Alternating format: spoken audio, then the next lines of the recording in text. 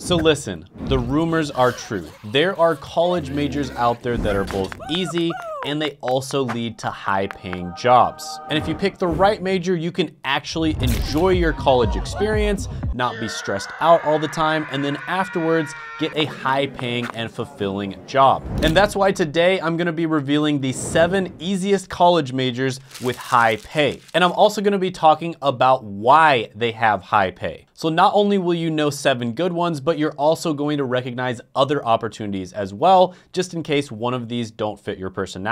Because when you choose a career using this simple framework I'm gonna lay out in this video, you're gonna be 10 times more likely to choose something that is gonna pay you well and is also going to make you happy. And I'll let you in on a little secret. 40% of people drop out of college. And of the ones that finish, 50% of them regret it. So that means college is a disaster for over half the people who go. But that won't be the case for you as long as you follow along. And number 7 on the list is going to be one that is incredibly valuable in the modern world because it's going to deal with data. That's right, with the rise of big data, companies are looking for people who can sift through all of that information and make sense of it. And if you think about it, data is incredibly valuable. So I'm a fan of chess, for instance. And who do you think is more likely to buy a chess set, right? So let's say a company is spending $1 million to advertise a chess set, right? Who's more likely to buy something? Somebody whose viewing history is full of Magnus Carlsen and Hikaru Nakamura videos, and they've been watching a bunch of Gotham chess or Agad Mator videos, and it also shows that they're a fan of the show The Queen's Gambit, or somebody who has never watched or played chess before. Obviously, it's going to be the person who has been interacting with chess, and this is exactly what data is going to tell you. In one case, if the company spent $1 million on somebody who's never interacted with it,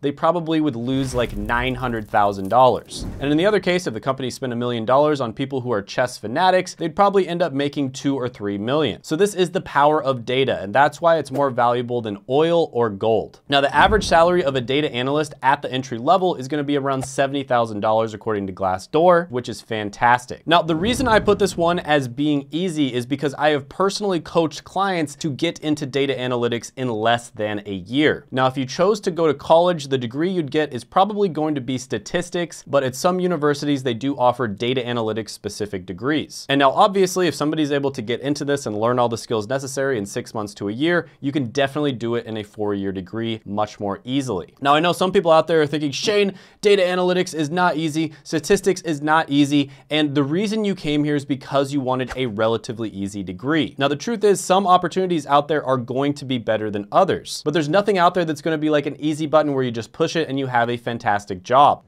You're gonna have to have a little bit of patience and you're gonna have to put in that hard work in order to reach your goals, right? So I'm sorry, but on this channel, I'm not gonna give you like fake motivational content with Subway Surfer in the background. No, you're gonna have to try a little bit. So some of the pros here are going to be high demand. So this is a rapidly growing field with high demand for skilled professionals. Another great thing is high pay. So the salaries here are going to be fantastic. Even at the entry level, it can be $70,000 plus, but down the line, you can make a lot more than that. Then there's varied job opportunities. So data analysts can work in a variety of industries. So just about every industry out there is using data analytics, from healthcare to finance to, of course, technology. Another thing about data analytics is it's gonna let you see the value of tapping the like button on videos that are well researched and give you a ton of value like this one. Nice. Now, some of the cons here are you do have to learn extremely technical skills. So you have to have a very specialized skill set in order to get into data analytics. And another con is that the technology is rapidly changing. So you might learn some kind of language or framework right now that isn't necessarily what you're going to use 5 or 10 years from now. So if you're not the type of person who likes to stay up to date on this stuff, it may not be for you. Now, speaking of data, I pretty much autistically studied this stuff, like college degrees and careers, for the last 5 to 10 years of my life. And on top of that, I got a doctorate myself, and that's why I know so much about these subjects. And before I get into the next one on the list, which is basically the future of technology, I also want to say that a lot of the information you hear on the internet about college degrees is really, really bad.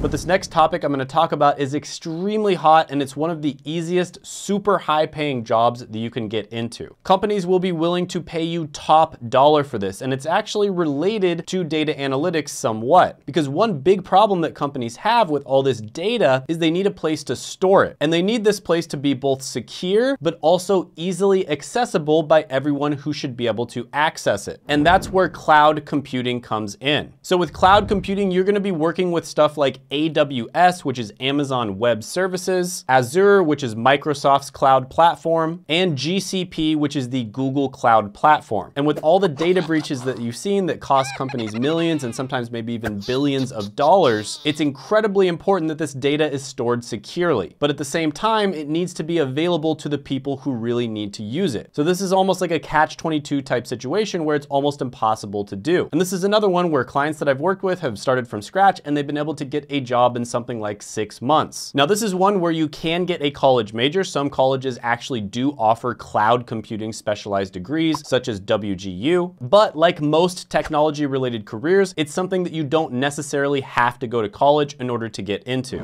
Now, according to a report by researchandmarkets.com, the global cloud computing market is expected to reach $832 billion by 2025, and it's growing at a rate of 17.5% per year. And according to Glassdoor, cloud computing careers make around $88,000 a year. So the pros here are going to be extremely high demand. This is a very rapidly growing field. There's also very high pay. Flexibility is another pro. So there's a lot of opportunities for remote jobs. And I know that a lot of people who watch this channel want to work either remote or semi-remote jobs. And there's also a variety of job opportunities. So cloud computing is in just about every industry out there. Now, this one has the same cons as the last one. So you are going to have extremely specialized technical skills, and it's going to be a rapidly changing technology. So again, if you're not the type of person who likes to stay up to date on this stuff and just be a continuous learner for the rest of your career, this may not be for you. Now, the next one on the list is a noble profession that happens to pay really well. And it's also relatively easy. And I know that I'm going to get a lot of flack for saying this because nurses think that nursing school is the hardest thing ever. Well, I hate to break it to you, but it really isn't.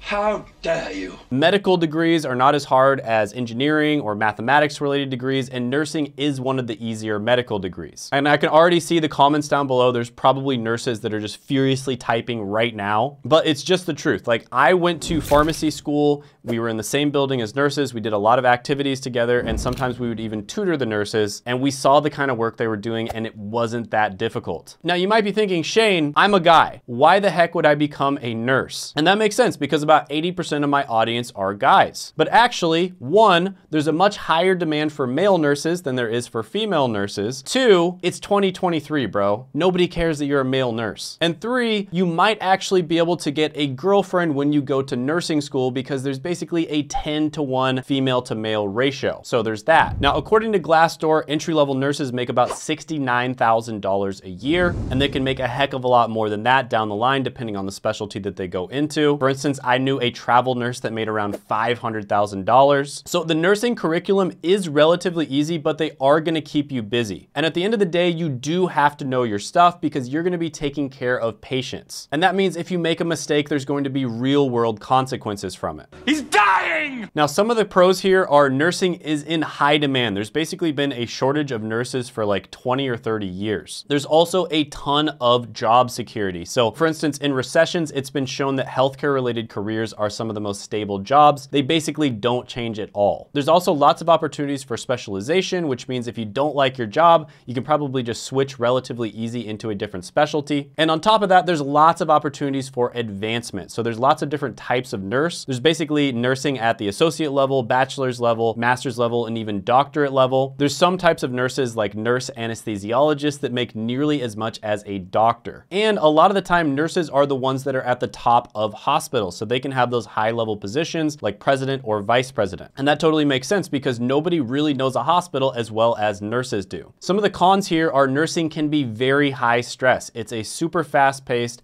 hectic environment. It can also be really emotionally and physically draining work. And you have high levels of responsibility. You're dealing with people's lives here. And then of course the government might decide to do a terrible job responding to, you know, a situation like the whole cough cough situation. So there's that. Now, the next one on the list is another career that is incredibly common, and it's needed in just about every type of business and every type of industry out there. And they are gonna be focusing on tracking money, the ins and outs of money, and you need to know how to use a calculator. But this is one of the most stable degrees and careers that you could possibly get, and of course, I'm talking about accounting. So yeah, it's well known that accounting isn't rocket science. It's not the hardest thing in the world. Probably the most difficult part of accounting is interpreting the law. But other than that, there's pretty much clear guidelines and principles that you follow. And you're just gonna be focusing on basic math and using logic. There's probably gonna be a few pieces of technology that you're gonna need to get relatively good at, like Excel or QuickBooks, but those are not that difficult to learn. Now, there definitely are some more challenging careers that you can go for, and these are careers that are really high paying. For instance, I interviewed Bill Hanna, who is the financial controller on this channel, and financial controller is a super high paying career. You're probably gonna make over $200,000 a year, and it's also going to be a lot more difficult than a basic accounting type job. But with that being said, it's a choice to go down that route if you want to. You don't have to. So some of the pros here are there's very high demand, and it's probably never going to go away. There's also high pay in accounting. It's going to teach you how to manage money, so it's going to teach you personal finance skills that you can use in your real life as well. Some of the cons here are it's very detailed oriented work, so you have to be extremely meticulous and detail oriented with your work. Also, during tax season, you're probably going to be working long hours. And let's be honest here, accounting in some cases can be relatively boring. The next one on the list has to do with money as well, and I think it's a little more interesting in my opinion. And instead of focusing on the money that flows in and out of small businesses, it focuses more on the big picture. So it focuses on how money flows throughout countries and the entire world. And of course, what I'm talking about is economics. And this is incredibly important because economics is the lifeblood of a country. Now, this one is technically a social science degree, and social science degrees do tend to be relatively interesting. And not only are they interesting, but they also tend to be a little bit easier as well. But this one has really good numbers. So for instance, economists make about $99,000 a year. So some of the pros here are there is very high demand. Now keep in mind, to become an economist, you're typically gonna have to get a master's or a doctorate. But even at the bachelor's level, there's lots of jobs for people who graduate with economics degrees. Another pro here is high pay. And another pro is it is truly a super important role in society. And you play a critical role in shaping economic policies and decision making. Some of the cons here are there is a bit of an academic focus. I'll be honest, I think some parts of economics are BS. I think microeconomics is awesome and it makes a lot of sense. And macroeconomics is basically a way of justifying doing whatever you want, AKA the money printer go burr. Another con is that it can be relatively limited in terms of job opportunities. Now, the next one on the list is going to teach you about all things tech related. And in my opinion, it's going to be the easiest career to get into in the technology industry. And I've talked about this many times on the channel, but the technology industry is probably the best industry you can possibly work in. There are so many benefits to working in tech, from high salaries to job satisfaction to being able to work remote. It really is like the S-tier industry to go into. And this college major, which is going to lead to a career path that's relatively easy to get into, is going to be information technology. So on this channel, I've actually interviewed a ton of people who were able to get into IT related roles. One of them was James, for instance, who was in a dead-end job as a delivery driver, and he was able to land a role in IT in just a few weeks, and he didn't even have access to a computer. He actually was able to do all of it just by using his iPad, right? So no excuses, guys. This guy had every excuse in the world, but he just decided to do it anyways. So this is one where when you look at the statistics for an IT degree, they're actually really good, but like many different technology related careers, you do not necessarily need the degree to get into it. Now, for an entry-level role, for instance, information technologist, you'll make around $66,000 a year. So some of the pros here, like many of the technology related degrees and careers, is there's high demand, there's high pay, lots of different job opportunities. So if you're able to get into an IT help desk role, for instance, I think that is the easiest way to get your foot in the door in the technology industry. Once you get in, it's very easy to move around to all kinds of different types of roles. But IT is probably the easiest one for you to break into. And it's also extremely flexible, so it's very easy to get a remote job in IT. Some of the downsides are very common with technology related careers and degrees. You have to have a very technical and specific skill set. You also have to adjust to rapidly changing technology, and it can be relatively high stress. So when the technology infrastructure breaks down, the company basically comes to a halt. And as the IT person, you are responsible for fixing it as fast as possible. Now, the next one on the list is technology related, but it also has a business component to it as well. And it has an emphasis on data. So this is probably one of the best combinations of skill sets out of any college degree that I have ever seen. And this is one of my favorite college degrees. In fact, this is my #1 favorite business degree, and that is going to be Management Information Systems. So somebody that I interviewed a few months ago is Antoine from the channel Black Heights. So he got a Management Information Systems degree. I believe he started off in IT, then he moved to kind of like a logistics type role, then he moved to cybersecurity, then he moved to software development, and then he moved to tech sales, and he now pulls in over $540,000 a year. And by the way, the company that he recommends to get into IT as well as tech sales with is called Course Careers. And Course Careers has helped literally thousands of people get jobs at this point. It's a super affordable way to get into careers. It only costs about $450 if you use the $50 off coupon code. And they even offer a free training, which I will put down in the description as well as the pinned comment below. So the pros here are extremely high demand. This is a skill set that basically nobody has. Also extremely high pay. You also have varied job opportunities. So I wouldn't be surprised to see a bunch of management information systems graduates making it to like a CTO, CEO, or at least like an executive type role. And the cons are going to be the same ones for all the other technology related careers and degrees. You do have to learn very specific technical skills. And on top of that, the technology is rapidly changing. Although this one does have more of an emphasis on the business side of things. Now, one thing that I commonly see on this channel is people who are trying to get remote or semi-remote jobs, and MIS can be a great degree to get one of those careers. But I actually made a tier list that ranks the most common and the best remote jobs from S tier, which is the best, to F tier, which is the worst. And you can check that out by clicking right here.